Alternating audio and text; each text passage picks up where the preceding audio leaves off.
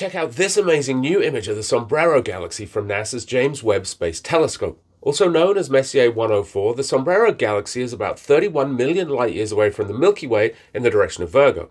As you can see in this comparison image, the galaxy has a pronounced central bulge and a distinctive dust lane in the visible light image from Hubble. Both these features are less obvious in the JWST image because they're taken with the mid-infrared instrument or MIRI. Visible light has a wavelength from 0.4 to 0.7 microns, while the wavelengths in the Webb image are between 7 and 13 microns, and that infrared light can penetrate the dust in M104 more easily. It's interesting to see the clumpy nature of the dust revealed in the Webb image.